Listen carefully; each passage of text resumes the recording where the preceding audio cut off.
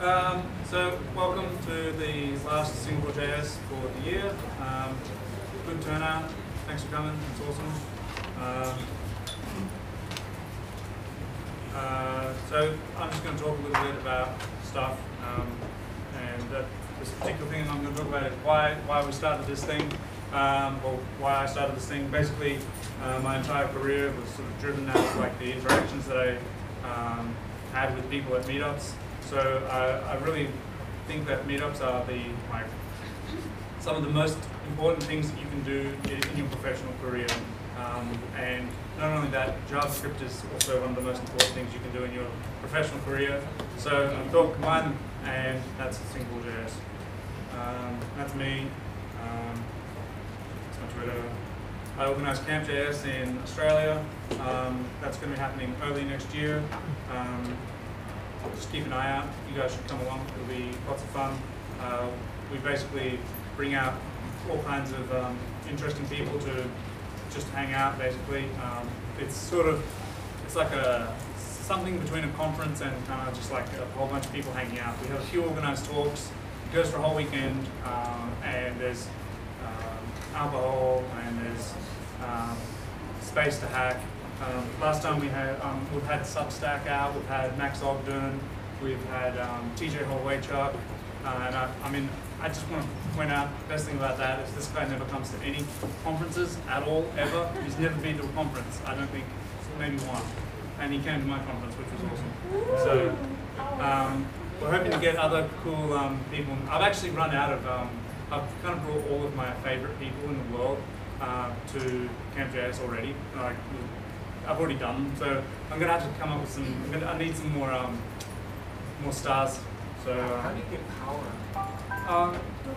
It's not actually camping. All right. I told the designer it's not camping, but I guess the name he was inspired. Yeah, it's like dormitory accommodation. Kind of like, think about a school camp, but instead of having like idiots there, you've got a whole bunch of like super smart, awesome people. So tonight's agenda, this is the order of people. We've got some interesting stuff. I've thrown my thing last because I'm having trouble cutting it down to short. So if need be, that will be half of the talk. So there's some other meetups, but I'm going to let Sayanee talk about her involvement here. I normally talk about these other things, but basically this is much better than anything I was going to say. So she'll speak about that in a moment. Another thing that we do with SingaporeJS is we have a thing called book club. It's basically we go through a book and talk about it once a week on a Thursday. We just finished functional JavaScript. It was pretty good, I guess, because basically I ended up producing a tool that everybody can use to learn functional JavaScript. So you can download this thing. It runs in. It's like a node tool. You can install it with npm and learn how to do functional JavaScript. So next year, what we're hoping to do is pick something interesting. We have a few suggestions and produce some kind of like interactive lessons for that as well. And it's all open source, it's all free. And it's on that thing. You can go and start some of my repos. Thanks to Microsoft for sponsoring the venue, that's really cool of them. Thanks to Nia for sponsoring the other venue, the book club, they're hiring, they do Rails. And we could also do with some more sponsors. The reason we don't have pizza is because we don't have a pizza sponsor. Okay. So if anybody's company wants to get in the good books with JavaScript developers, that would be a good idea. And yeah, basically because we don't have pizza, what we'll do is we'll go out and have dinner afterwards. So who's keen on that? Okay, so a few people keen. So if you want to hang out with us, we'll probably be going up to Office Center over there somewhere. That's it. So I'd like to invite Michael or Tom to talk about talk about just some other stuff. Other to do with stuff. the community. This is not timely, unfortunately, but just as a general, in case you don't know about it, Hackerspace is a tech community group and co-working space. It's actually closing its current location this week. Giant Silver Party on Saturday. We are expecting to open again in a new venue, hopefully within the year. We'll do things like host tech events and that kind of stuff. Surprisingly not this one, but a variety of others, and a whole lot of stuff has started out of there in the past week and others. So if contact with other tech people in other fields, particularly the more sort of hardware guys who do more hardware stuff, is of interest, please have a look at hackerspace.sg, pop up Google a list if you wish, information about when it reopens and has a giant opening party.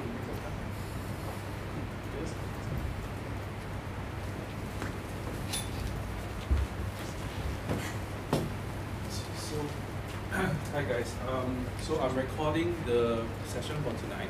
It's actually part of a project, a little project I'm exploring. I call it Engineers.sg. It is I own the domain. Engineers.sg, because there's been a couple of articles in the news about Singapore doesn't have engineers, right? But look, we have a room full of engineers here, so which is kind of interesting. I want to showcase the work of engineers and also the user groups that are in town. So Engineers.sg, at the moment you go to Engineers.sg, you redirect you to a video playlist which contains all the meetups of major user groups in Singapore. You see the PHP meetup videos there. Tonight's JavaScript meetup video will be up there soon. And also other iOS meetup and all those others which I will slowly add to the collections. The goal of this project is to kind of like proof of concept. It's a proof of concept to as a pilot to show that hey, how can you actually do this at a low cost and low budget kind of setup. My current setup is less than $300, which is fairly affordable. I want to share the knowledge with other user groups in town and get them a co-ownership from everyone to create and curate this channel where that we can showcase the work of engineers in town, in Singapore. This will be like precursor to another project which I have in mind, which you guys, well, my friends on Facebook, you probably know about this. I have this idea about doing a little documentary about engineers at work, which basically showcase what engineers do, how they're changing the world line by line, and every episode in the documentary will start with this very simple sentence: "Trust me, I'm an engineer." Right? So there's only so long that the punchline can work. So so that's it. That's a little project I'm working on. So I hope you guys like it. Subscribe to the channel, subscribe to the playlist, and more news to come when I'm ready. So yeah, so that's it. Thanks.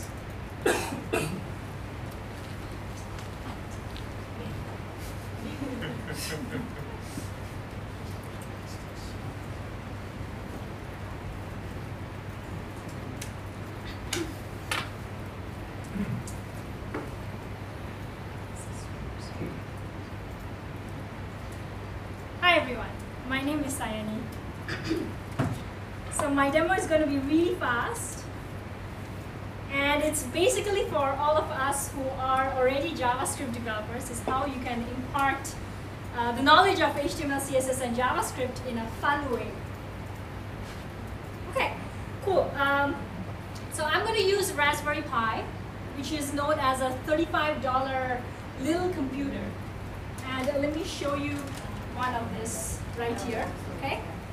So as you can see here, it has the SD card slot, it has the HDMI slot for monitor, it has 2 USB. You can put a Wi-Fi module, you can put your keyboard, and voila, there you have it, a little computer. So I'm going to pass this around. I am expecting this to be back here. So just have it a go. So my name is Sayanee. You can just go to my website and find my various links. I'm still a very newbie programmer, having started 2.5 years ago in web technology. And the way I like to do it, I share whatever I learn. So all these tools that you see here are basic introductions to everything, thanks to Mike and Tim and everybody that I owe. So I do this every other week or so. And like Tim was saying, webuild.sg, I kind of list out the free developer events in Singapore, and live.webuild.sg, we have an internet show every 2 weeks. And guess who is up in 2 weeks' time? Way right here. That's episode 8. Episode 1 was Mike Cheng. And a lot of you in the audience will be in future episodes, but she'll be talking about agile development and being an effective tech conference speaker. So join us live from your bedroom. No cameras. Okay, so let me talk about the little setup that I have here. So what do you need for Raspberry Pi? So this is the little computer that you have. The USB is right here. You have 2 slots. So one of them I put in the Wi-Fi module. I bought this from the Adafruit, but you can just kind of Google a Wi-Fi module. And the second thing you need is the SD card, 4 GB generally. Here you can basically have an image of an operating system. It can be Raspbian, it can be Arch Linux. The one that I'm running, Google Coder, is based on Raspbian. And the Google team in New York basically added nodejs to it. Albeit is 0.6 version. Yeah, I know, they haven't updated it. I know, it's a security flaw, but since it will be in a local network, I think it's fine. Huh? Don't just expose it to the global internet. So that's what we need. Next, we need a micro USB power supply. Okay, and then for the purpose of this demo, because I want you guys to connect to it, I'm having a router. Because if you connect to the Raspberry Pi itself, probably it's not that powerful. So I am also having a router. The setup is right here. I think after the talks, you guys can check it out. And students' laptops. So for the purpose of a scenario, all of your students, it might not be laptop, it can be a mobile phone or your iPad. Later on, I will tell you the password and you can log into it. So basically, this is the setup, pretty easy. So what we're going to do is, we're going to download the coder. So the coder website is this. I've chosen the Wi-Fi version right here. And you can basically download it. Once you download, you will have this application right here. And you can just click this. And using SD card just like this. So firstly, it will ask you to take out any SD card so that it can detect. Then you just, if you're using a MacBook, I believe most of us should have an SD card slot there. And then you can basically remove, start. Oh my God. Okay. And then you can basically format it. It's pretty user-friendly as opposed to other operating systems meant for these. But I'll not run through this. I already have the image prepared in that one. And after this, what you're going to do is connect up the Raspberry Pi. So here I have the Raspberry Pi right here. It's running. So this is the SD card, this is the power, and this is the Wi-Fi module. It's running right here. And all you do is, so let me show you. So I can now go and come to my laptop, access coder.local. And over here at the gear setup, you can go to Wi-Fi setup, which I've already done previously. And basically select the network, which is a talk.js router, which is my router right here. Okay, so I will not do this because I've already done this. And once you do that, ready for the demo? Okay, I will not give you, oh no, I will not give you the password. I don't want me to crash before I show you guys. So this is actually built with the coder itself. As you can see here, there's this little thing. If you click here, you'll have the HTML, CSS, JavaScript, but if you click this little I, you'll see that it will be split. So it becomes very easy for beginners to write here Google Coder, and then you can just press save, and it will immediately update right here. So I know you might be wondering, hey, you know, you can probably do this by a computer. I mean, yes, of course you can. But what I was thinking, if you go to a village and there is no internet connection, you can just set up a local network and teach a bunch of kids like that. Secondly, I've done quite a bit of teaching. What I felt was when you come to this interface, when I go to coder interface right here, you can actually create boxes. So the teacher standing right here can see what the students are creating out there instead of going individually. So you can create like a Roland box, a Mike box, and you can actually see the code here. So for example, let's go to the eyeball here, which comes by default. You can actually play with it. Or more importantly, you can look at the code. And you can look at the node, the JavaScript, CSS. You can also upload media, which means in terms of pictures. So it's really easy, and you can just write your name and stuff. All right. So why don't we all try it? I don't know whether it will crash or not. So let me go back here, talk.js. Okay, so all of you go to the Wi-Fi setting talk.js router, which is right here. And in your browser, go to HTTPS, okay? HTTPS coder.logo. Maybe I should edit it right now. See, this is the cool thing about it. I'm gonna come here. HTTPS talk.js 1111, which is today's date. What's the Wi-Fi password? talk.js 1111, today's date. So let me show you what's the password. So you can of course use your mobile phone or your iPad as well. So go ahead and create a box or so, which is HTTPS and talk.js. I don't know why it's like that. Could you guys like connect to it? Yeah, and in your browser, go to HTTPS coder.local.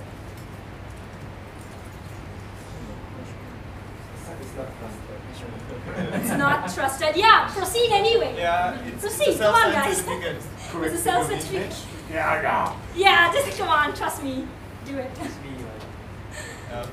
those who can't get in zero configuration mode, I believe the IP is 192.168.10.2.212. You can try that IP address if you want to.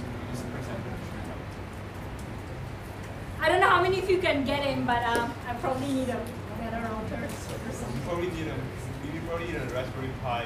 What do you call it? Like 6 Raspberry Pis. I got in briefly. Yeah. Okay, I guess a lot of you are trying to get in. Refresh? Yeah, let me refresh. I mean, did anybody create something? So let me refresh and see.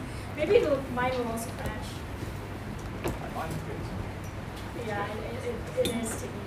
Yeah. Has there been any success stories, like where Google used this, or who has been using it? No, I have not heard of such. It's very What's the point? What is it? What's the point? Yeah, exactly. It's no point. But I felt like if you have a place without internet connection, you can create modules like, okay, let's say header one tags or DOM elements, and then you can create boxes and teach kids. There's also a possibility for someone to just get a cheap computer and just tinker with the computer with people who don't have a lot of money. Exactly. Yeah. I don't need to be worried about you kids playing too many games with the Raspberry Pi. It's not as much of an issue. Yeah. So it's primarily a teaching tool. It's not like It is absolutely a teaching tool, not to build stuff. Yeah, primarily, definitely. It's very new though. It's very new. Released in September, I Yeah, believe. it's like even pre-alpha. I think a lot of folks did, but it's Google's pace. So Yeah, that's all I have. So check out Raspberry Pi. I'm actually getting into this thing called Internet of Things, and in the next year also, I'll be working a lot with Node and setting up lightweight web servers and connecting sensors to stuff. So this was like one of my first projects to get into Internet of Things, and I'm pretty excited about it. Hope to share more how physical things get connected with JavaScript and such in future videos. That's it. Thank you.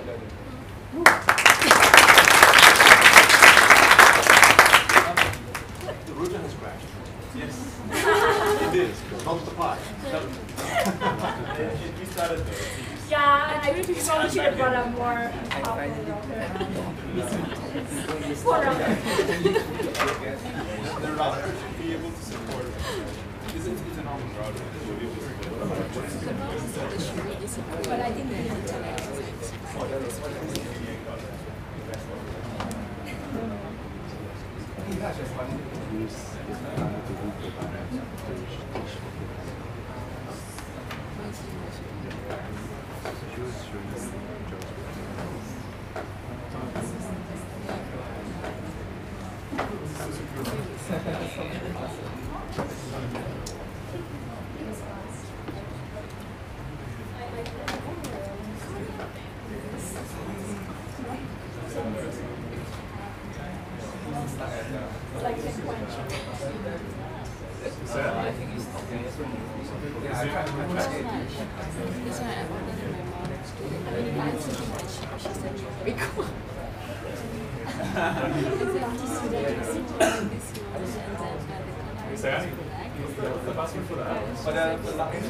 talk.js 1111. Okay, I'll leave it running, guys. But listen to the speakers.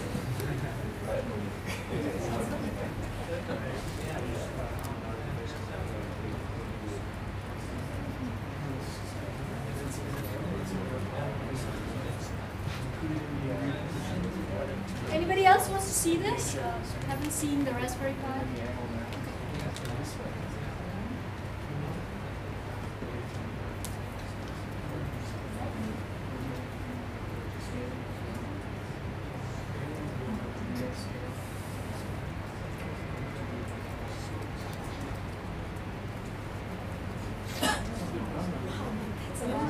I see a lot of apps being created.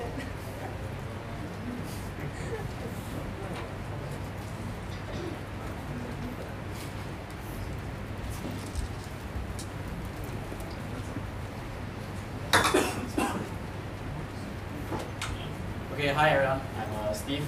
I'm working in a bank. Yeah, the last person you should ever see here. Okay, anyway, today I'm going to talk about goals, and it's actually, how many of you have heard of goals? Okay, majority, maybe not majority, half of you all. So how many of you all have tried goals? Okay, only 2, and me, that's 3. Yeah, how many of you all believe in goals? Oh man. Okay, I won't try to sell it, I will give it from my point of view. But first I'll just take the rest into what is goals all about. Okay, so basically, right, it's just a blogging platform. The reason why WordPress here, right, is because the guy who created it is John Nolan. He was actually a developer and a designer for the WordPress team. So that was his vision. He wanted what was not, like, you know, when you started with WordPress like 9 years ago, it was just a blogging engine, and before that it was actually just it's from V2 blog, then became WordPress. But over the years, right, over the last 9 years, it has evolved into something much bigger than a blog. It is actually more or less a CMS, it's a framework, it's everything. So his vision was actually to have something, right, which is just a blogging platform, as simple as that. And how many of you here have seen the Kickstarter? Okay, so quite a number also. If you look at the values, right, £25,000, total pledge £200,000. So it's about 8 times. I think popularity-wise, it speaks for itself. Yeah, but I didn't go into it. I was aiming for the Ubuntu Edge the other time. Let's move on. Okay, so anyway, more or less it's open source, MIT license, and non-profit. So basically, right, he and this Hannah Wolf, they actually set up the Goals Foundation. It's non-profit, and basically every cent that you put into their foundation, it will go back to the foundation, so it's to sustain themselves. How are they earning this money? They're going to have a Goals hosting service. So yeah, and they have made it quite clear that they don't want to be acquired. Yeah. So because anyway. Okay. So just move on. Very fast one. So the whole idea of it is actually boils down to one simple idea: publishing done right. Okay. So how do they want to achieve this? Firstly, you have markdown live editing. So you edit on the left, you see the results on the right. Simple as that. Intuitive. I think the only one I've seen so far like this is there's this app on Mac OS. It's called Mo. Yeah, but now they're bringing it over to the platform. So it's actually quite intuitive. Yeah. Okay, next, simple content management. The first thing you see when you go in, right, it's actually this screen. Your post on the left, your stuff, and the quick preview on the right, things like that. So maybe can anyone answer what is the first thing they will see when they go into WordPress? Yeah, welcome. Then like a lot of numbers here, posts, stuff like that. That's what I remember. I haven't used for a long time. Okay. Anyway, next thing, well-designed dashboard. Also they say I would think that it gets to the point. there's a focus on statistics over here, which might or might not benefit, it might not benefit the blogger itself, because some people, they are just, like maybe the top bloggers, they are more concentrated on, like, you know, they are more focused on wanting to know what is their stats, you know. But I think for the rest, not really, it doesn't really matter. But at the end of the day, right, this dashboard, right, they want you to develop widgets for it, and it's just drag and drop, configurable here and there. It's as simple as that. Fully responsive, not that it's very hard to do, yeah, but when I say fully responsive, right, even their backend is fully responsive. I tried my mobile phone, it's not too bad. It's workable, it's doable, yeah. Okay, and many more to come. You can see the roadmap and the planned features. So currently the version is at 0.33. December will be 0.4. I'll take you all through, let's see what they have so far. Okay, so this is a roadmap. They're going to support maybe SEO, static pages, cache headers, stuff like that. We shall look at the planned features. So basically, right, if you look at, to summarize this thing, right, whatever that's here, right, it's actually whatever is WordPress already. So in terms of maturity level, right, it's still fairly, I would say, bare minimum. You definitely can block or something. But in terms of the extra features, right, you will have to come in over the next 1 year or so. Okay. So anyway, okay. So I'll just give you the ghost version of the 5 minutes install. Okay. Okay. So going to here.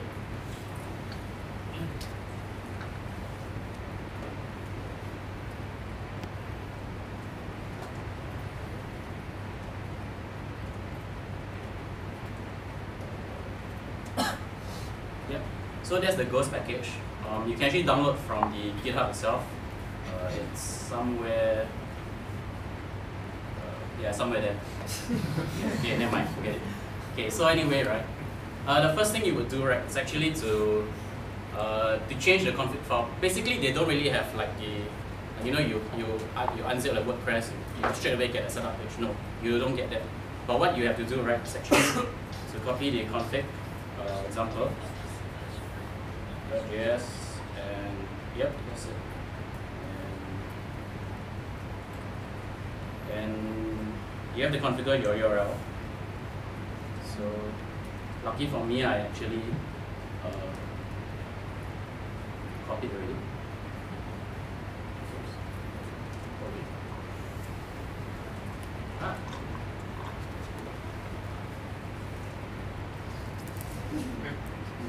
Yeah, okay.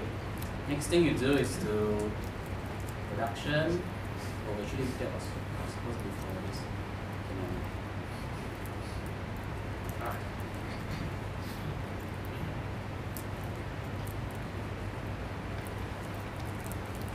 Okay, the host, right, by default is binded to 127, you know, your local host.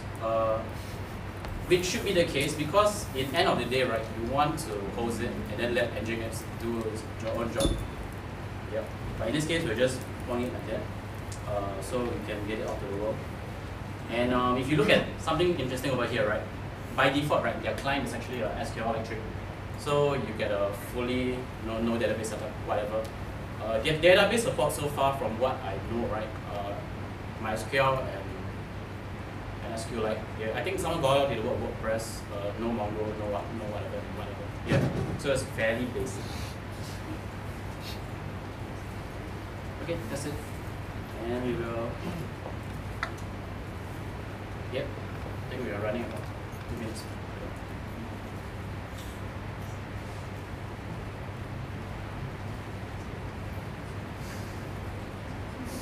Oh, yeah. Is this thing itself on NPM too? Could you install No, it's not on NPM. I just checked NPM. It's version 0.01 2 years ago. Yeah, I think they left it there. They didn't want to do it. Okay. So anyway,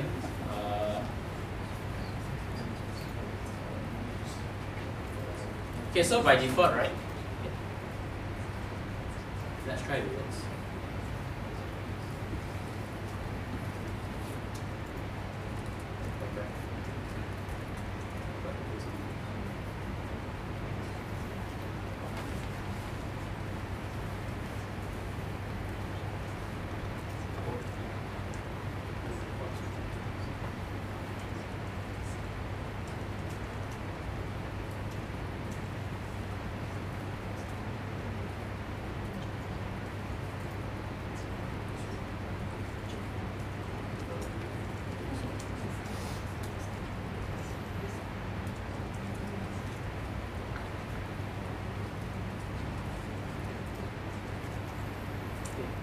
I think this should work. Okay.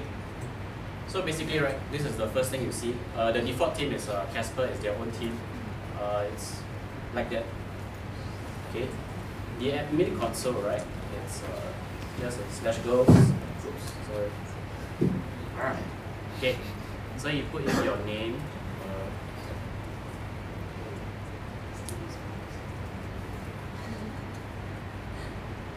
Yeah. Okay. So this is, like I said, this was actually the first page we didn't install. Post on the left, things on the right. So get this out.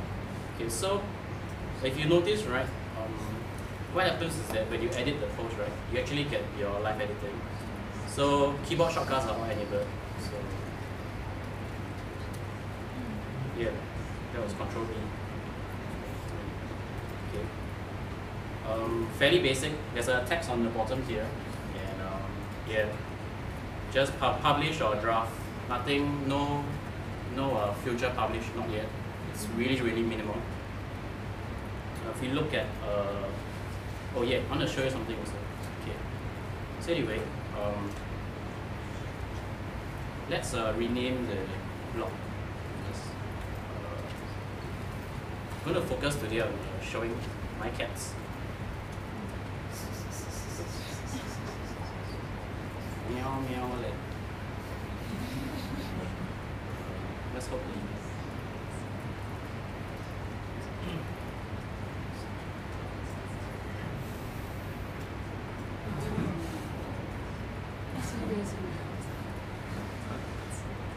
okay, so we just go back. Oh, okay. So that's like the first thing you probably will want to do. Okay, the next thing is yeah.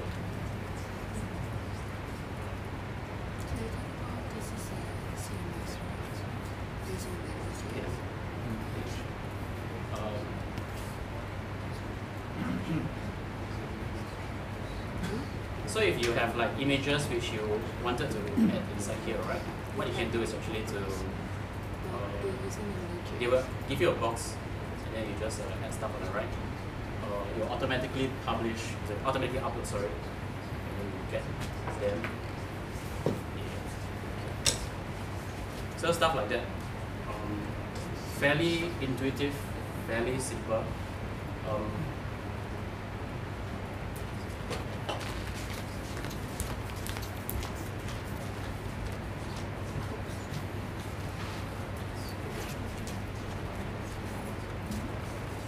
Yeah, the cat's not showing. I think the cat doesn't want to come up. Okay, never mind. Okay, so okay, so let's look at the internals itself. Basically, right, if you look over here, right, you can actually see like we have like API calls. So it's actually it's all fully API stuff running on JSON, and yeah, okay, and it's actually running on Connect. Yeah, so node stuff. The themes, right? The themes is interesting. Maybe not so interesting, but let's see. Okay. So this is the themes folder, and Casper. And so it's actually all handlebars. Yeah. So if you know handlebars, you know how to. Yeah. And the structure of it, right? It's actually the same as WordPress. You have. Okay, so in this case, right, you have a few files. Default is like the skeleton. Okay, index is like your main page. Post is like your your post, your single post itself. So basically that's about it. Yeah. Maybe just to show you how it looks like. One thing to note, right? Comments don't come out of the box. In fact, they are not going to support comments. They just ask you to, just have discuss or something. Yeah. So maybe just to show you how simple is it, I have a code snippet. Should work.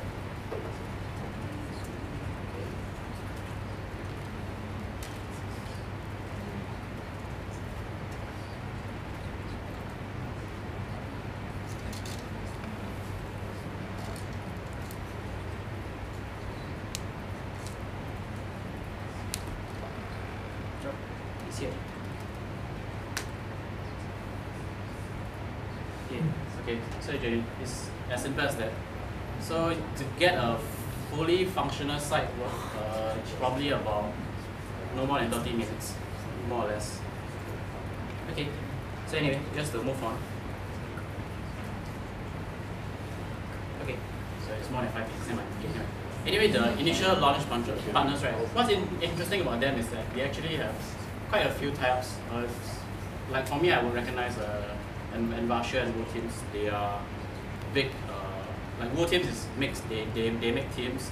Envasia is like big marketplace for teams and stuff like that. So if you look at it, right, they actually start out very strong. In terms of how we might go from here, it's really up to the community itself to actually build teams or plugins for them and stuff like that. And this is actually their marketplace. It's rare. It's really rare preview. Free stuff, paid stuff, some just these two. And from what you have seen so far, right? I mean, it's running on Node, so basically you need to have access to the command line. So in terms of platform support, right now, right, these are the few hosts which are like supporting it. So that's basically it. Okay. Okay, so if you really want to try it, you just go to these two links.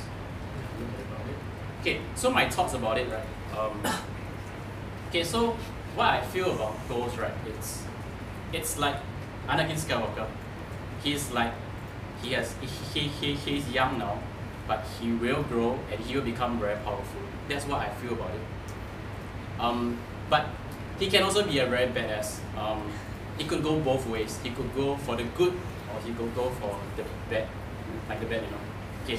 So why I feel about this way, right, is that if we look at how WordPress has become, right, I feel that when people are attracted to the power of goals and they start flocking over towards it, right, they will want to build a lot of stuff. They want to expect a lot of stuff out of this platform itself. So eventually, right, my gut feeling tells me that it might grow towards the same direction of it also. But I mean, that's just pure speculation, but I mean, that's a gut feeling I have. And secondly, right, in terms of like the traction of support for growth, right, I think the majority of support has to come from those who are doing shared hosting now, because basically, right, it runs on Node, and most of the shared hosts out there now don't run Node. Yeah, okay, only those the VPS and stuff. So maybe this would push them towards and enabling Node on their web hosting, which is good for everyone. I mean, for the JavaScript community in nature.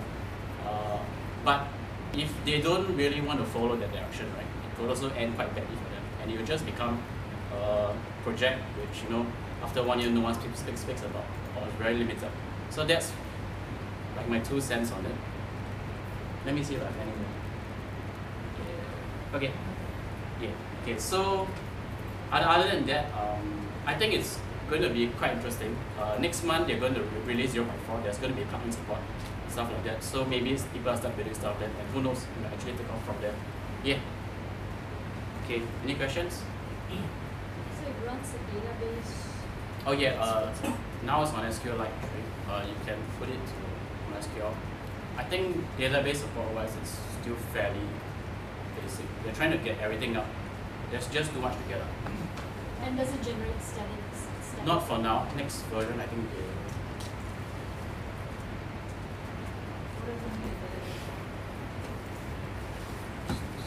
everything. What else? Yeah, posts and everything. The files are, yeah, these are uploads.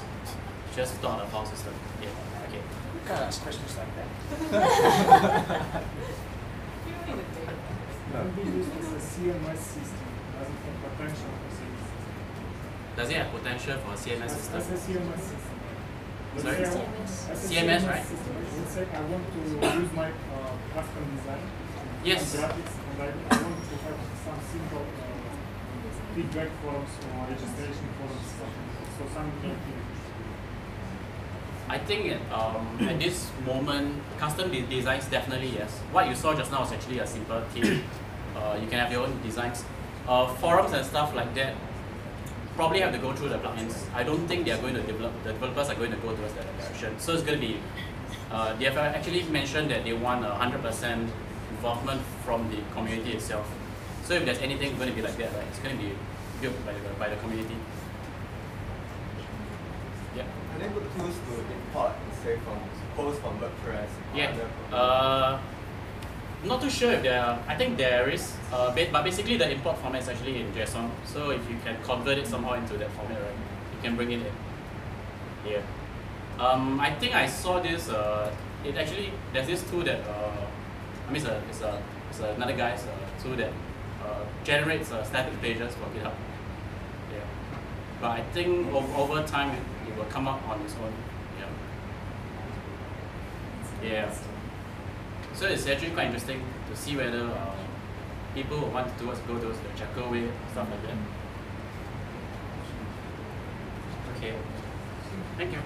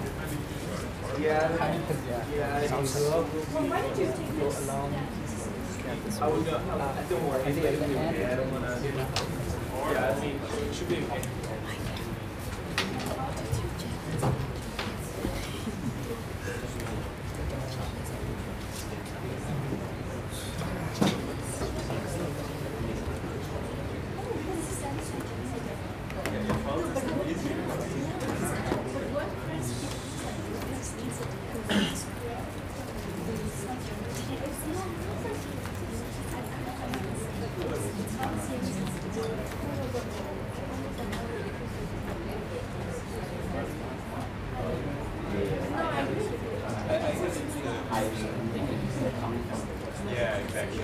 So, I mean, it was in there, Alright, welcome everyone. My talk will be about multiple dispatch. So it's a tiny bit more theoretical, but hopefully it'll give you some new ideas when it comes to object orientation. What is method dispatch in general? So usually when you have something that is called a polymorphic method, you have multiple implementations for the method, and when you call the method, dispatch is used to determine which of the implementations to use. So in JavaScript you have a single dispatch. That means a single value is used to determine what method or what code will be called in the end. And a good example is toString. toString is a polymorphic method. You can implement it in your own constructor, and then it does its own thing. And there are many implementations of toString. On the other hand, and what this talk is about is multiple dispatch, and there you use multiple values to determine what implementation will be called in the end. So this is an example of a polymorphic method. Here you call it via single dispatch, via jane.describe, and you have two different implementations. You have one for person with a function, and the other method is in employee. The kind of the analogous way of using a function for the same thing is called a generic function. And here, the dispatch does not happen via Jane, it happens via describe. So now the function is the top level construct, but you still have dispatch.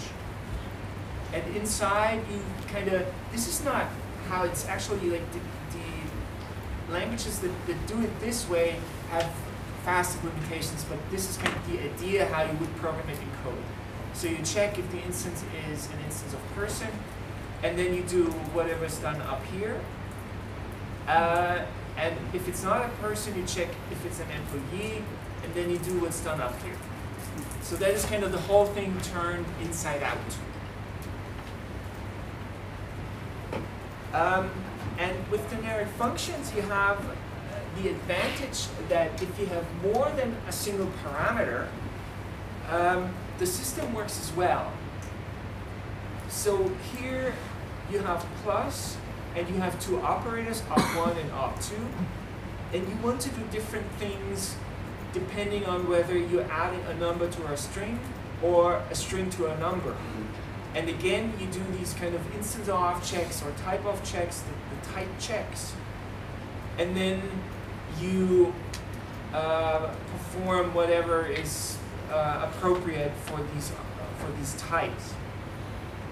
So this is kind of like a table, and where the table is just the receiver of the method call.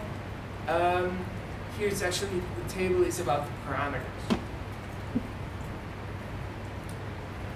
And if you could actually relatively easily implement multiple dispatch via a library in JavaScript, and this is how you would do it. First, you would create a generic function as kind of an object, and then you would add methods, kind of like cases to it. And these cases in languages that have multiple dispatch and generic functions, they're actually called methods because they're very, like these cases you add are very, very similar to methods in JavaScript. And here again you see the idea of having a table. These are the types of the parameters, and this is the code that handles the specific case of adding a number to a string or adding a string to a number, or vice versa. And this is how you would call it. You would call the object like this, and then internally it would go through the table and pick the appropriate implementation. So what are the benefits? It's, at first glance it looks a bit weird, especially if you're used to single dispatch, and it's kind of the dominant way of doing dispatch. But you get several really nice benefits, and in many ways it's more complementary to how JavaScript does method calls. So what's the advantage? What happens is you get symmetry. This doesn't have this kind of special role anymore. The parameters become as important. And functions become object-oriented now. They are now aware of the type hierarchy. The benefits you get from that is it's useful whenever you have an algorithm that spans multiple objects. For example here, if foo is an algorithm that does something, and it depends on collaborators. So this is not data. These are actually helpers. So object 1, object 2, object 3, they help foo. And then with single dispatch, you kind of have the problem, okay, now I have to put it into a method. But which of the objects should foo reside in? That's weird. So because it crosses all objects. It's not. It shouldn't live in a single object. It should live in all objects at the same time. It's cross-cutting. And generic functions actually allow you to extract this kind of algorithm into a function, and still have this kind of and still have polymorphism. And the other advantage is you can also easily extend classes, or well, in JavaScript constructors and soon classes. But you get this kind of object-oriented function, and it's very easy to create it. And with JavaScript, if you want to add something to an existing constructor, it's always very messy, and there's always a problem of you adding something that ends up being used by someone else as well, or right now they have problems with, they want to add new methods for ECMAScript 6, and sometimes the existing code has already used the same name, and then you have bad clashes. And with polymorphic, with generic functions, you don't have that problem. And one last example where multiple dispatch clearly makes sense is the visitor pattern. Who of you know the visitor pattern? It's a very obscure kind of thing. It's and the idea is simple, but how you implement it is always, there's a lot of boilerplate involved. And the problem is, if you have data and you want to have different algorithms that work for the data. So a classic example is, let's say you have an expression that is parsed in a programming language, and you want to print it in different formats. You want to print it in plain text, in HTML, maybe LaTeX or something. Then you have a split. On one hand, you have the data structure, which is the expression. On the other hand, you have the algorithm, which is the printing.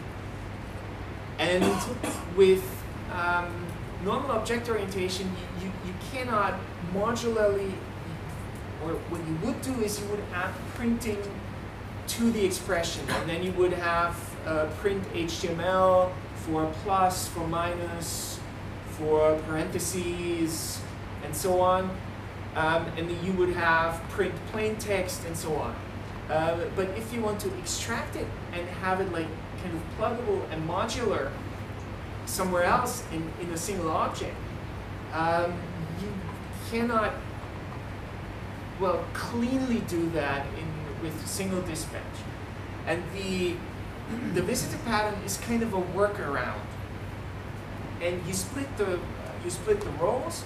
So on one hand, you have the algorithm, which is the visitor, and then you have the data, which is called the client and the pattern, and you can actually look it up on Wikipedia, where you have a class diagram. And then the data accepts the algorithm. And the data tells the visitor, I'm plus, do your thing with plus, or I'm parentheses, do your thing with parentheses. And then you get kind of this back and forth. And it's, you can look it up, it's not very intuitive. On the other hand, with multiple dispatch, it becomes trivial, because you have a single function that is called visitor. You have the parameter, which is the data, and then for each of the different kinds of expressions, for plus, for parentheses, and so on, you add a case to visitor. And one visitor would be print HTML, one visitor would be, and a different function would be print plain text. So per algorithm, you have one function, it becomes very, very simple. And with the visitor pattern, it's always a bit of a brain teaser. So there are a few languages that have multiple dispatch, and once you learn, it's actually fairly natural. Common Lisp, Haskell, R, Groovy, Clojure, and C# have it. So it's exotic, but not as exotic as you may think. So thank you. Any questions? Ask us. Or well, if you have a quick one now. Or are you weirded out now? Okay, thank you.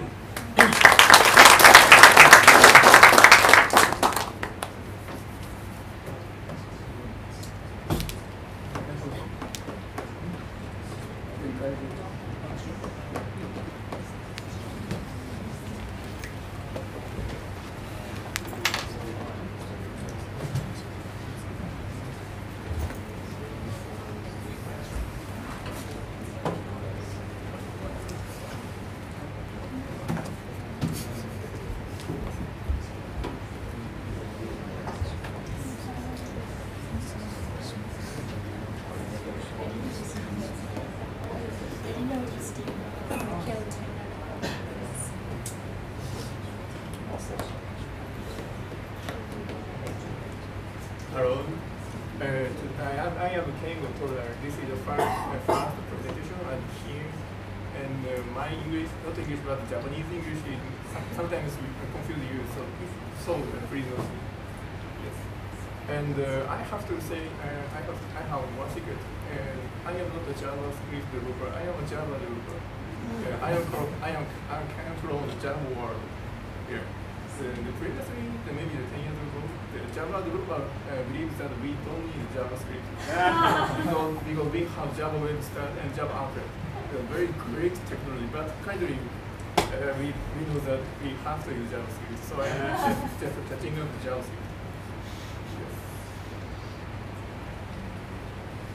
So this is currently like nodejs. The character is written in Japanese. This is a kind of the OSS. You can get the code from the GitHub. Mike? Hello.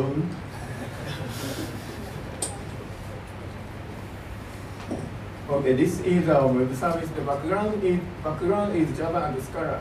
And of course, we are using JavaScript in the itinerary, but you can see that here, the JavaScript is written in itinerary. So this is very difficult to test here. So I'm trying to move these JavaScript to the other file. And now I am.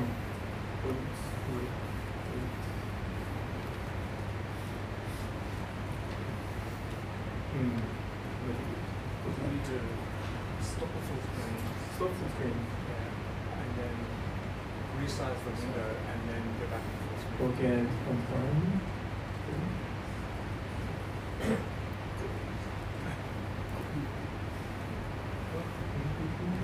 Hit the green button.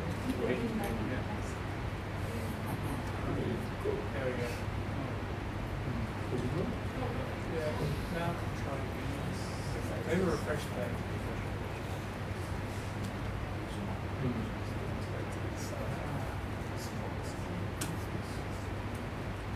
So.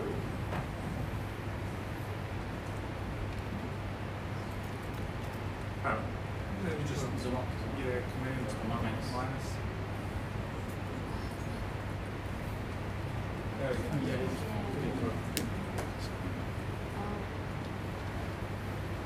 Okay, so the AMD and the RequireJS is a kind of the solution for my problem. How many developers know the RequireJS? Oh, thank you. Yes, so I will skip the what is AMD, and just now I will show the what is RequireJS. RequireJS is just a module loader. You can see that this is one module. It's just have a jQuery. This depends on jQuery and shows the hello world.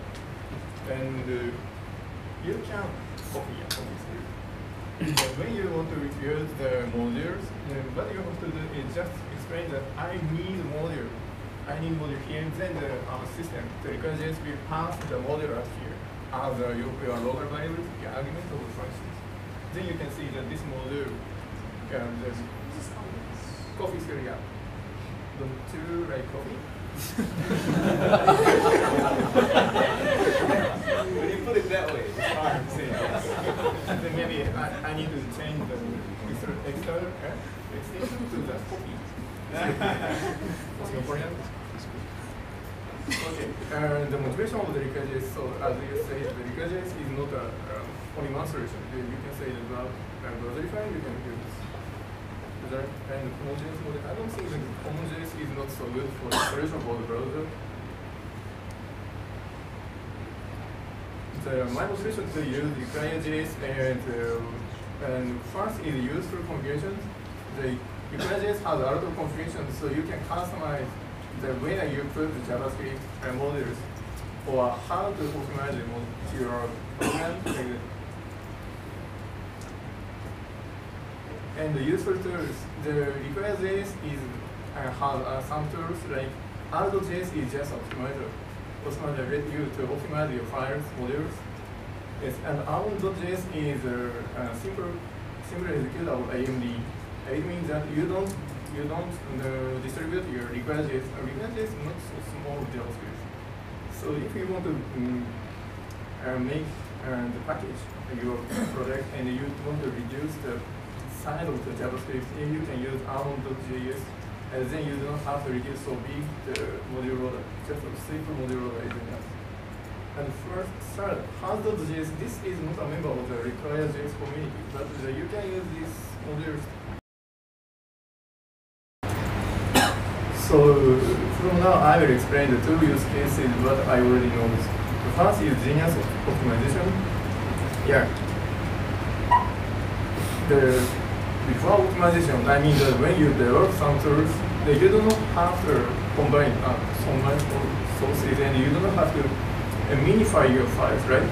If you minify your files, you need to read the console complex code. Of course, we have software. Now we can use software, but I don't think that we should use software in the development stage. At that time, you can download your modules package, just one file. And you do not have to, you can disable the browser cache because maybe you modify some JavaScript files and you want to download the fresh one. So RequireJS will help you to disable your browser cache. And after optimization, the RequireJS, not the RequireJS, but R.js will optimize your optimize means that combine and minify. The optimization is made by the part. First is a combination, and second is minify. And minification. Yeah. So it means that you do not have to, your customer does not have to download so much file, 100 or 100, yeah. 100 or 1,000, so much file, just download the RequireJS and your model, then your customer can enjoy your product. And at that time, you don't have to disable browser cache. So you want to use the browser cache to make your system easy to use. Yes. And the second use case I already used is the CDN fallback. Maybe your product is already used the CDN, right? Yeah, Google CDN running. So do you have fallback code? I mean that when Google stops with their work, the Google server is down, how do you have your product?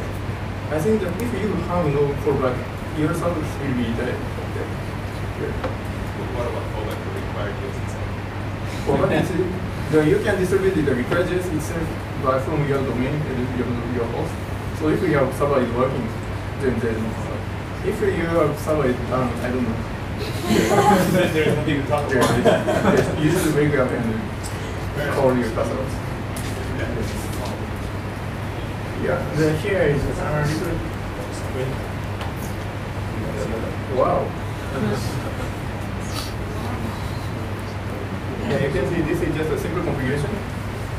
What you have to do is first you have to clear the tag of the app in Internet Explorer. It's sorry from Microsoft. And second is you can explain that where is jQuery. Where is jQuery? First, of course, you can put the path of the CDN, path on the CDN, the Google. And second, if this path can't work, then your RequireJS will try the second one, leave the jQuery, start jQuery. In this case, your customer has to download the external files, so maybe the performance is not so good. But this is better than stopping your service, right? So,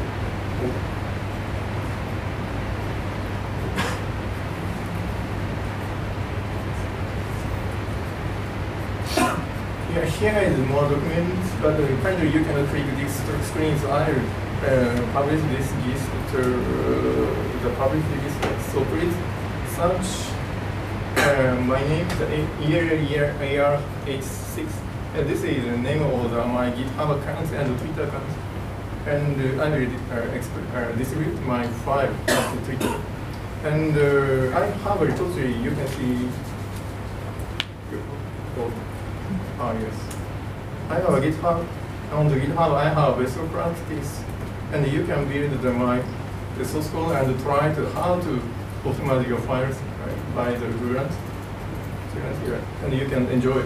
You can learn and enjoy how to use RequireJS.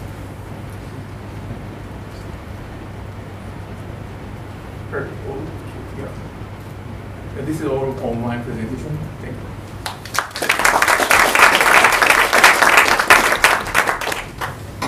Do you have a question? Maybe.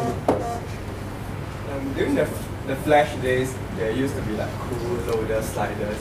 When you load code like a Flash website, I was wondering if there is any kind of like loaders which works with RequireJS, like shows you the progress as it downloads every time you see.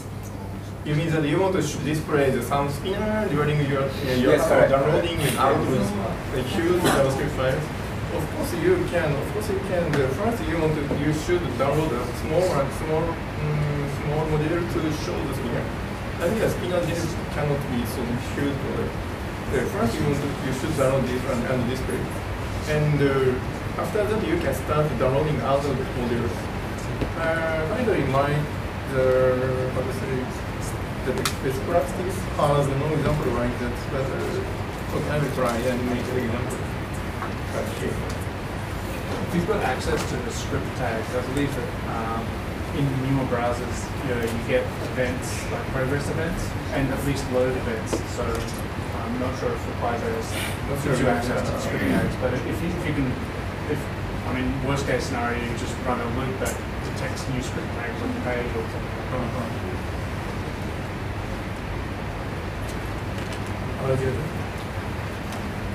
Okay, that's all. Thank you.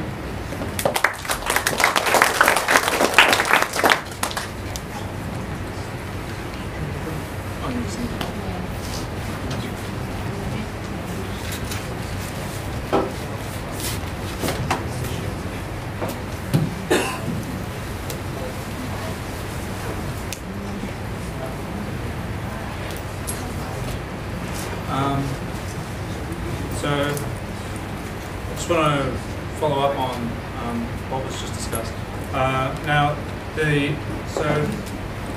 AMD and RequireJS is like, it's one option, and there's a lot of discussion at the moment about the best way to do these kinds of things.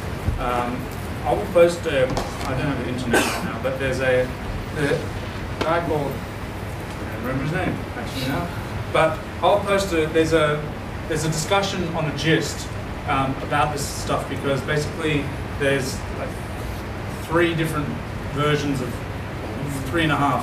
You've got RequireJS and AMD, who basically you're plugging in an asynchronous tool, but it kind of like works at runtime. You've got component, and you've got RaspberryPI, which is like requires a build step. So you run a build step. They give you kind of like they give you synchronous requires, and it's a little kind of neater. It's a lot neater actually. I prefer it. Come on. No, I like it. And there's also some interesting stuff which is coming up in ES6, which is like ES6 has its own module loading mechanism, and they're all different, and they all have pros and cons. But the point that I want to make is NPM. NPM is this amazing, massive library of code, you know, and these other module systems that aren't compatible with it are just saying, oh, I don't need all that code. Well, I'm happy to rebuild everything. And I think anything that's like not compatible with NPM is like making an incredible sacrifice, whether they know it or not.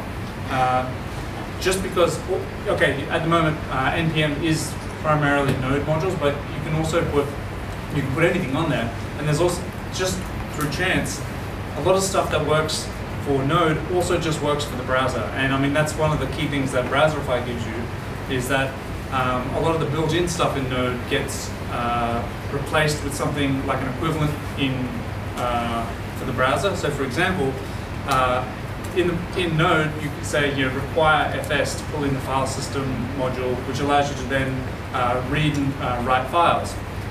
So there's modules, transforms for RaspberryPI, which will allow you to at least read files exactly using the exact same syntax as you would in Node, but in the browser.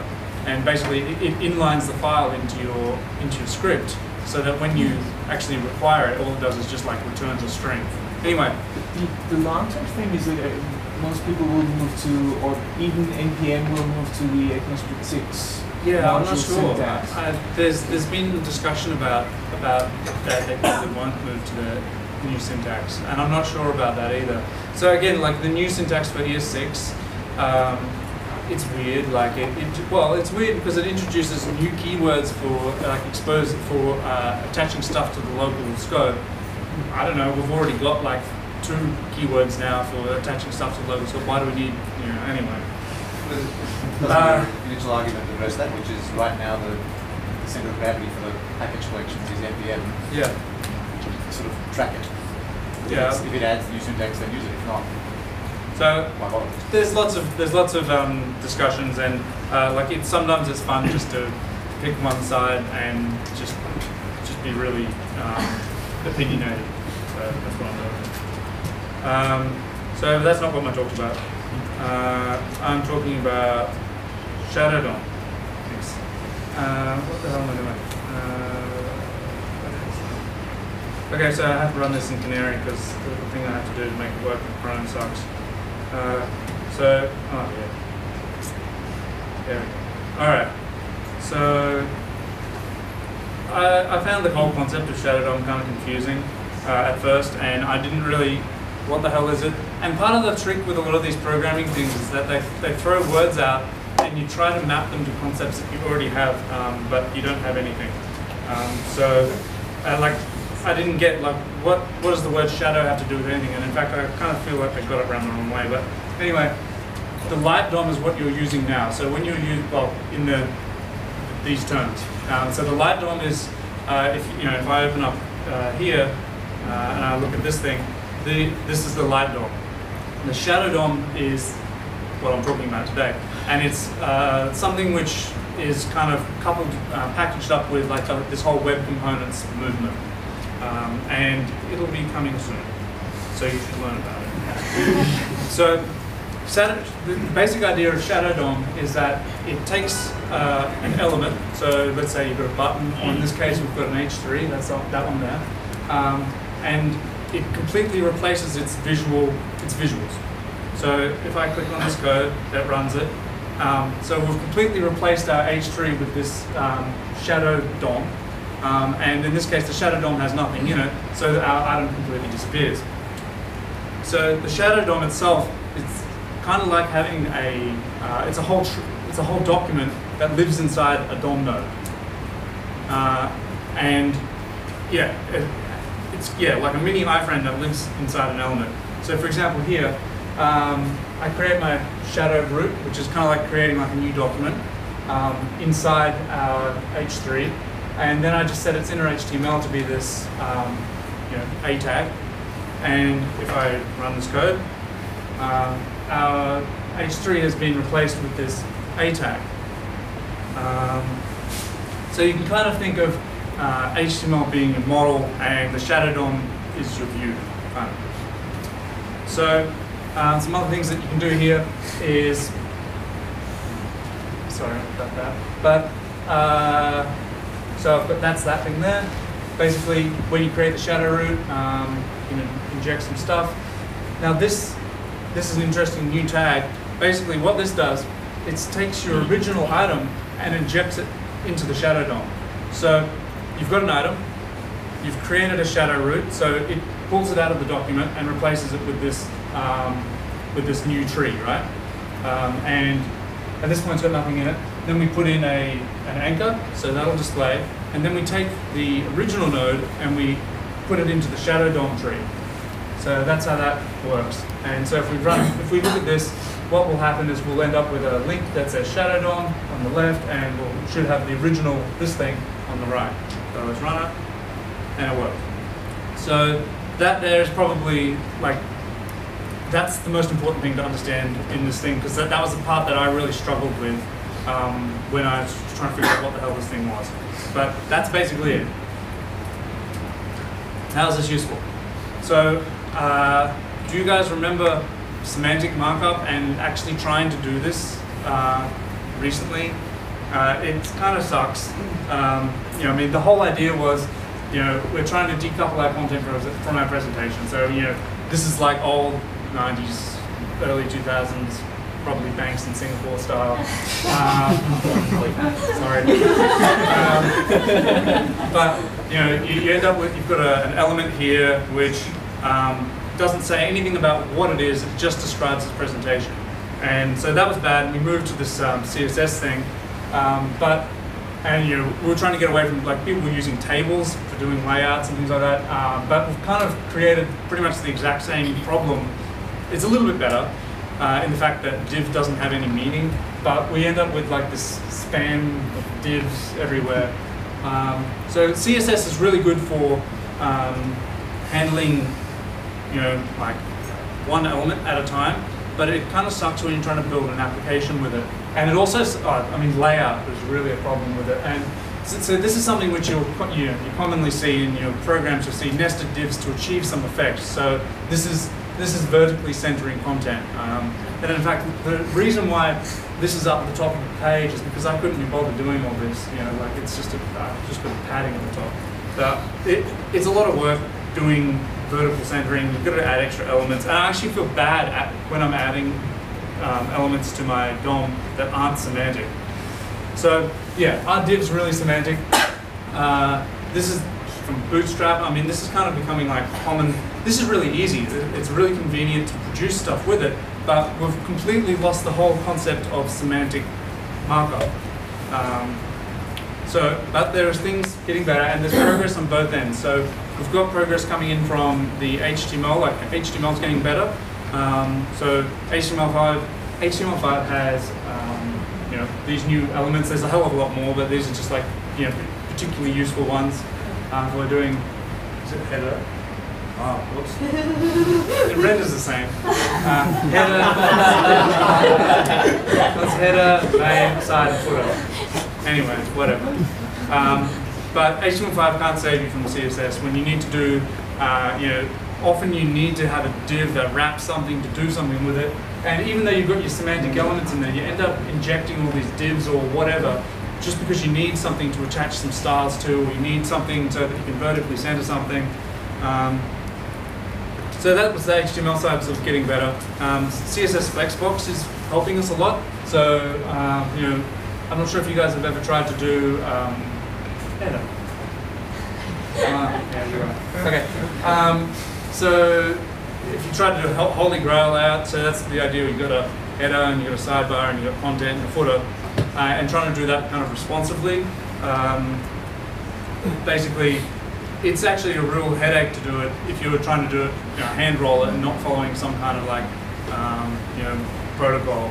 But it becomes quite trivial to do if you're doing it with Flexbox. So this is something it makes CSS a lot more powerful. So you don't have to inject a lot of these wrapper divs when you're dealing with if you're using Flexbox. But still, sometimes you just need a div. If you've got certain styling requirements, you just need to have extra elements in your DOM. So how do you get around that? So one solution is having pseudo elements. So it kind of allows you to inject content into your document from your CSS. So this is good because it allows us to, we don't have to create all of these elements in our actual markup. We end up, we're dealing with like presentation stuff in the CSS, and that's where it belongs.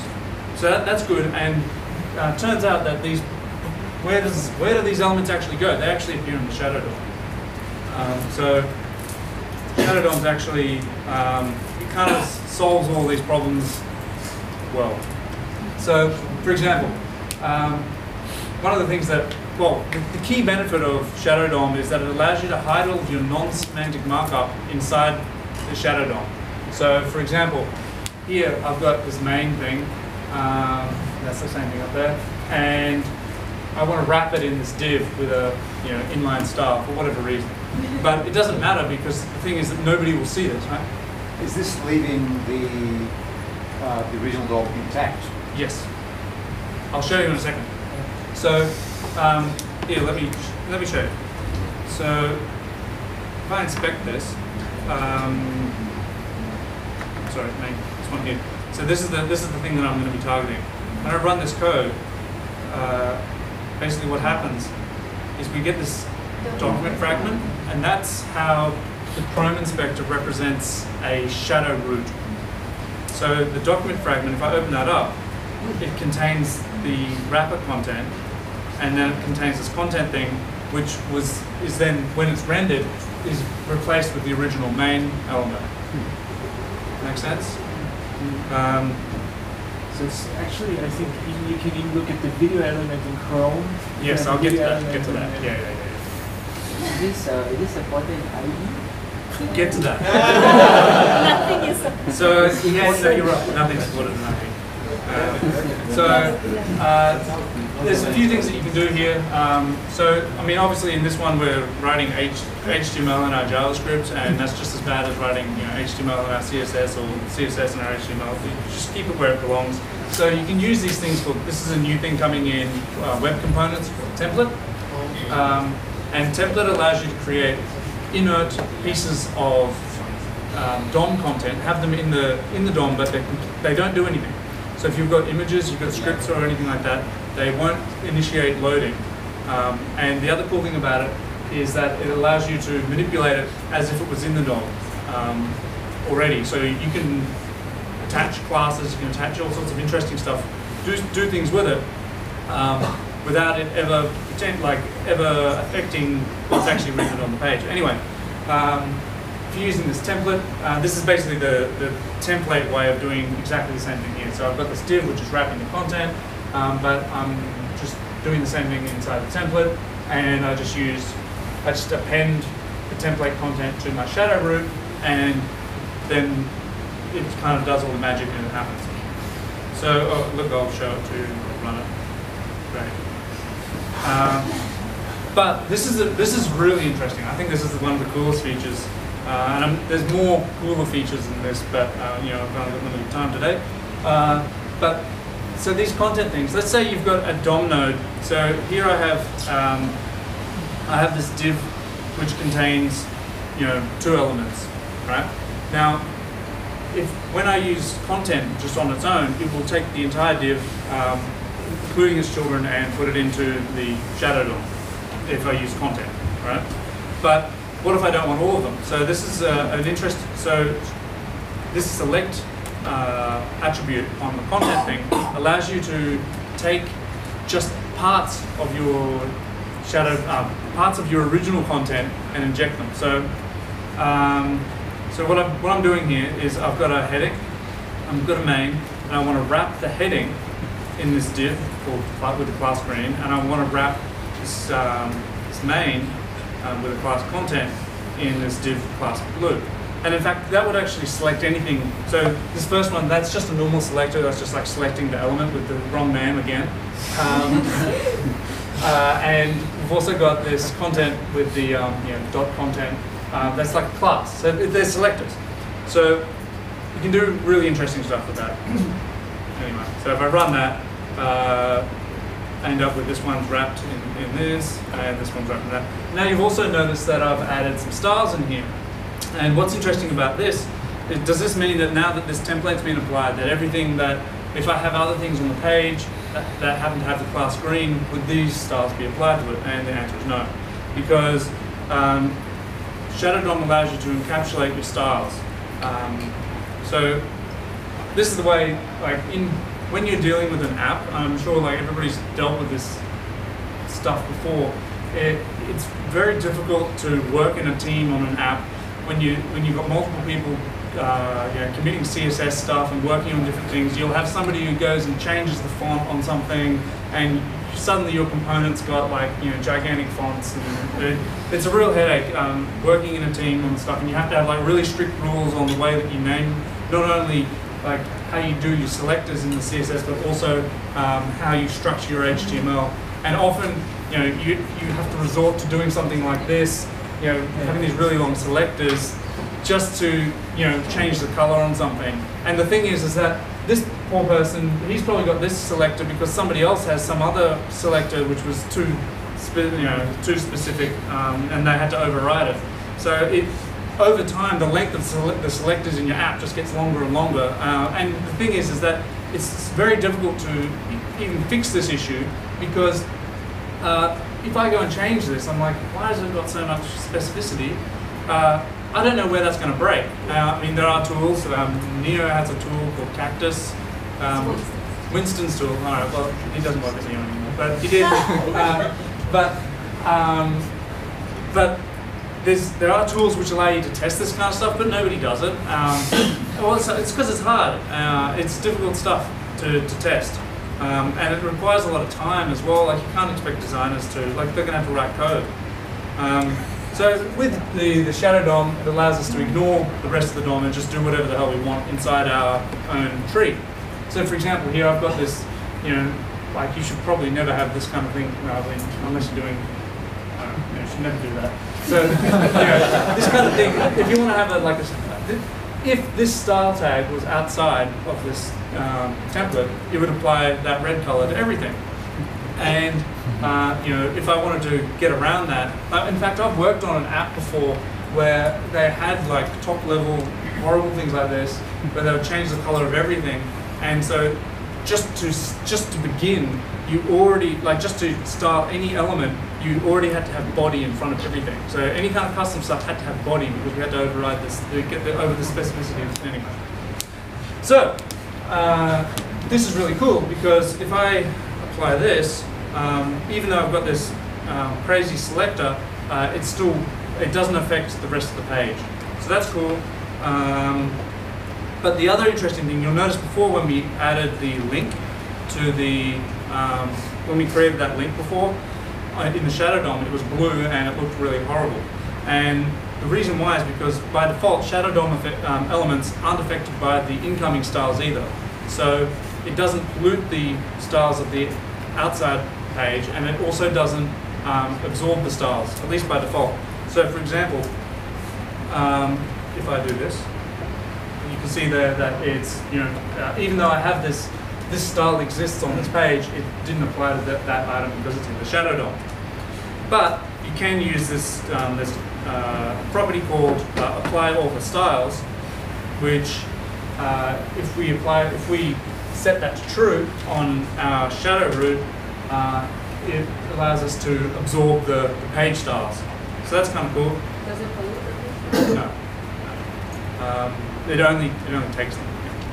So, and not only that, so you'll notice here that it took the color and the underline, but there's also a tree of properties which get inherited.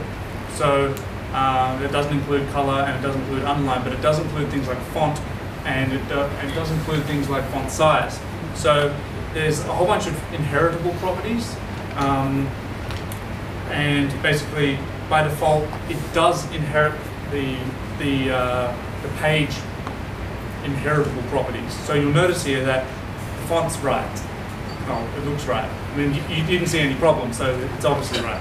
But here, if I turn off the style inheritance, that's what, I mean, you've all just opened a, you've started a new web page and you've forgotten to add a style sheet and everything's in Times New Roman. Basically, this allows you to kind of like completely reset your style sheet. You can stop any styles coming in and start everything from scratch. And I'm not sure if anybody's ever tried to build like a widget to load onto like third-party pages, but it's a super big headache because you've got people's styles coming in, changing things. It's really hard. And most people will solve this problem by just displaying things inside an iframe. That's the kind of only solution you can get, or an image, where you can guarantee that your third-party content will be displayed correctly.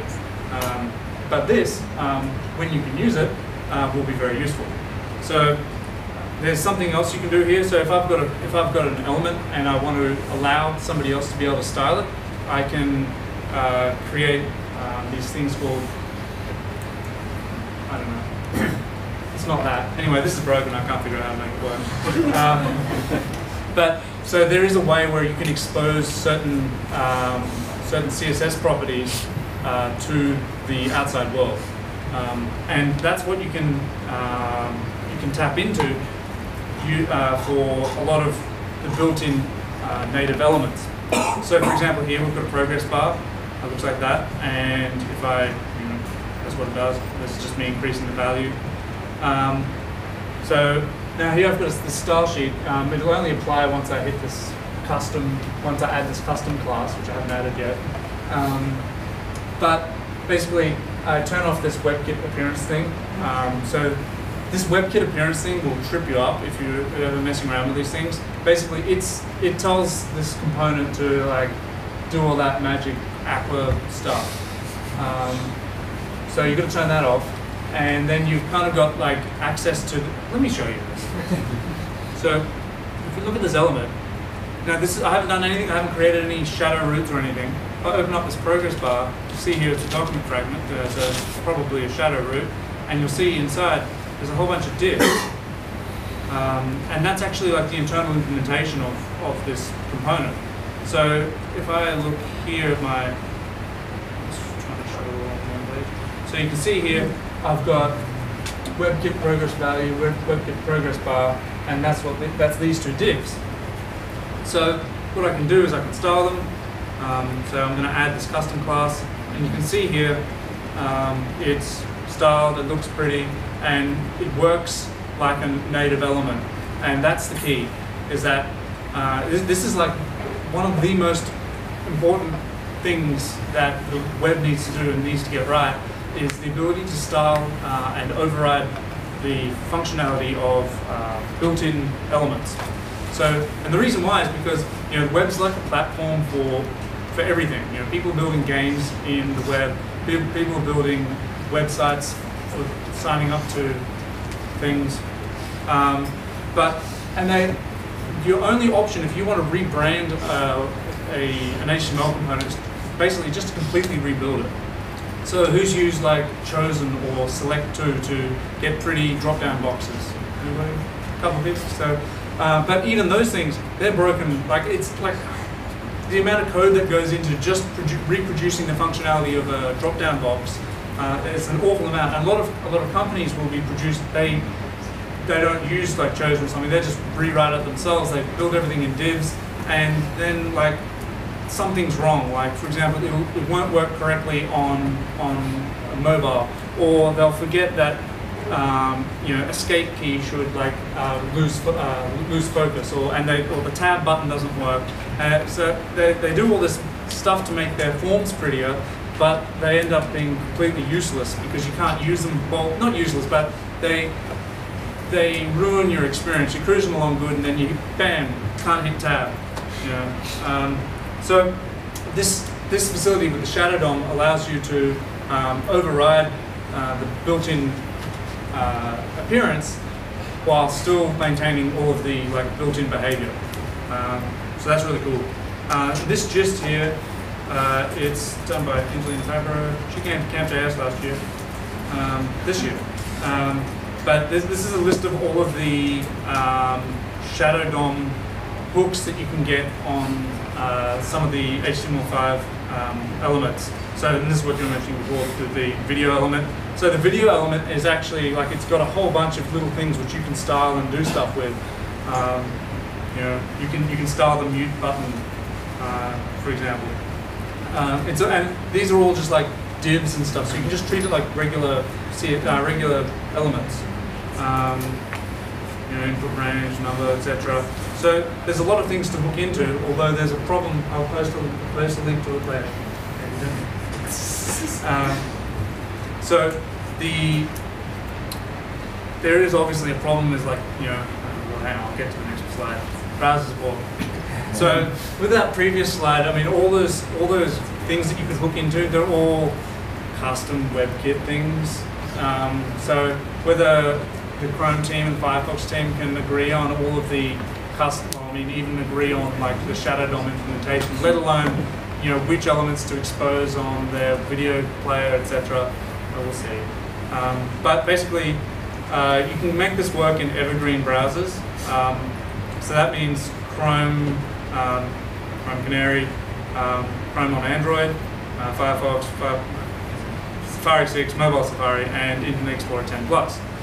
So the thing is that these browsers, well, I mean, the one we're going to talk about is Internet Explorer. Basically, like it's going to be here soon. 11's out, exactly. Google has dropped support for IE 9. So, you know, you guys, like, people are still on IE 6 and IE 7 in these like corporate environments, and part of the reason why is because the people who are making the money decisions, it's too expensive for them. They see it as a cost to upgrade. But what I want everybody here to do is to make them realize the cost of them not upgrading. You know, there's no amount of money that you'll be able to, like, working on browser backwards compatibility crap is one of the worst tasks you can do ever. Like, I would prefer to like do manual labor. It is an awful job. It's horrible. You know, just because nothing makes any sense and you're just banging your head against the keyboard, it's not good. And so you're going to lose. These companies are going to lose like developer morale. Good developers are just they're going to see you supporting IE8 and they're just going to fuck that. No, it's true. You know, I would not work for a company that supports IE8. You know, and I encourage all of you guys to do the same.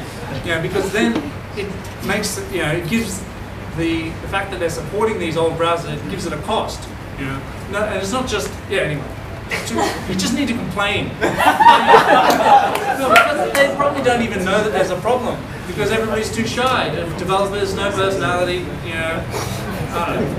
Anyway, Shadow DOM's what you're going to be using in the future. So basically, I really want everybody to like just start looking into this stuff because, like I said, it will be here sooner. And as soon as these evergreen browsers hit, so hang on, evergreen browser is a browser that updates itself. So as soon as this hits, all of this awful shit that we've been dealing with old browsers is going to disappear.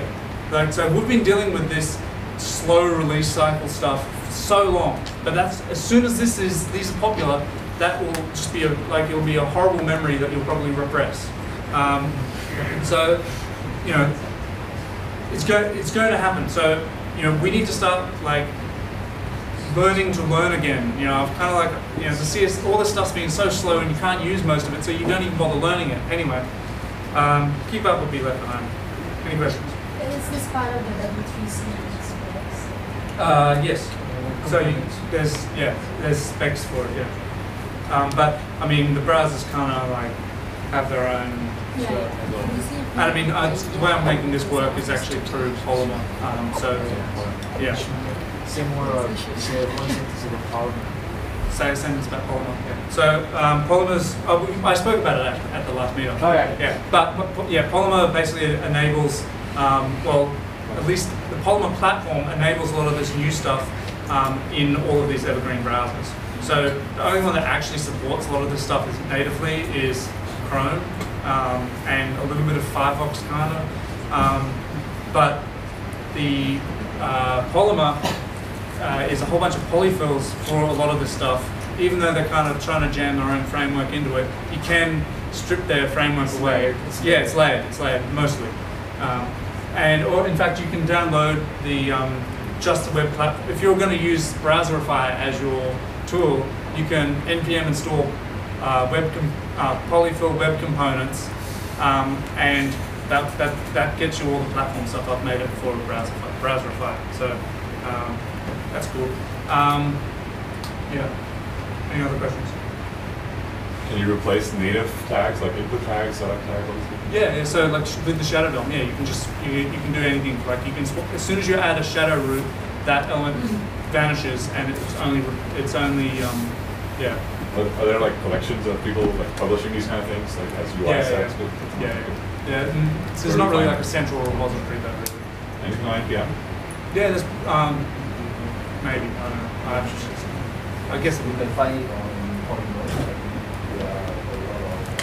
So I think what matters too about web components is that at the moment you have like if you have a beautiful widget in say jQuery mobile, and then but you want to use Ember.js or something, and then that's a problem because every component framework has a different widget kind of infrastructure for layout and for so on. So web components will have with them you'll have a single kind of market or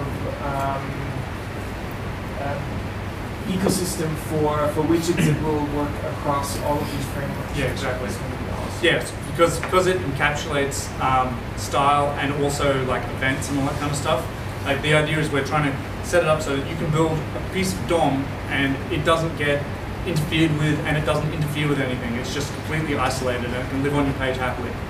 So if you find a widget that is cool, your framework won't matter anymore. You'll be able to use it anywhere. Yes, exactly. Can you comment on this RaspberryPI and Bower? Bower. Well, Bower's just like, why? Yeah, it's just like seriously, what does it do? It doesn't do anything. It's just git clone. Just go to the repo and git clone it. I don't know.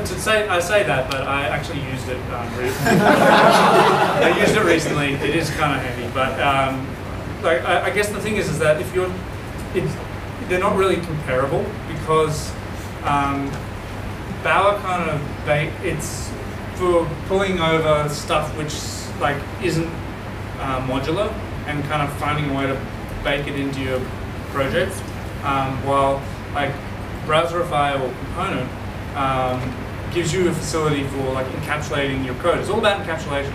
So Bower does not give you anything. It doesn't control your globals. Doesn't do anything. While RaspberryPI and component wrap up all of your files in closures automatically and allow you to only infect the code, only infect files with what that file pulls out of your code base, unless of course they mess around with the window, but they shouldn't be doing that. That make sense? Yeah. Can you add a shadow root into another shadow root? Yes. So there was a content, that content tag that you saw. That's where like the normal content goes, but if you've got shadow content, it will appear in a shadow. If you put in a shadow tag, any shadow content will appear there. Makes sense? So it's like inception, because that's yes. Yeah. How does JavaScript communicate? Is it like post message and all that stuff? The idea is that you shouldn't. You're trying to prevent people from actually. So that the shadow DOM boundary is designed so that you can't get in or out. Only stuff that that is purposely exposed. I think you can get like events out and things like that. I haven't messed around with it.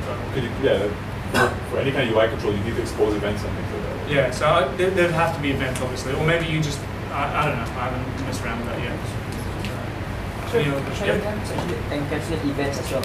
Yeah. So like, so if you've got your own custom event, and it's called something like my click, and you've got somebody else who's just done a web component tutorial and they've left the same thing in there, they're not going to interfere with each other. So that's Yep. Can we pass data? Say again, sorry. Can we pass data to the template? Like data in the template. What do you mean? Right now we're using BSD for the templating. Okay, yeah. So Polymer has a polyfill for this thing called node bind, and they also add a whole bunch of other stuff. Let me show you. No, I can't. But go to Polymer project, and they're trying to get the template system set up so that it's got two-way binding, and also kind of like a handlebar style interpolation thing. So yeah, you can pass data in. And it works actually. It's quite neat. Try it out. Polymer project. Anything else? Is it like a security context, like based on, is it running in the same domain, whatever you put in the? I guess so. I don't know. I haven't thought about that either. Good question. I don't know. The Windows still accessible. Windows still accessible. Windows still accessible. I think, yeah. Oh, really? I guess so. You so. can communicate that way. But no, but hang on. The script runs in the window. It doesn't run anywhere else. That's where it runs. It doesn't. So the scripts aren't like hidden. It doesn't sandbox scripts. Okay, so you have script tag in there. Maybe, you know what? That's at least how it runs at the moment in Polymer. Now, Polymer's kind of like, it's sort of making, what are they called? It's kind of got an estimate of that feature. So I thought that they would run in their own sandbox, but they don't. Maybe they do in real mode. I don't know. But that would be useful, yes. Anything else? Cool. All right, well, thanks heaps for coming along. Thanks to all the speakers, that was excellent. We're going to be going to the center somewhere over here. Just follow the crowd, just hang around. What's it called? Singapore in there? That one, what's it called? It's a specific place, just follow the people. Yeah, thanks. There'll be another meetup in January or February. Have a good Christmas, have a good New Year's. See you then.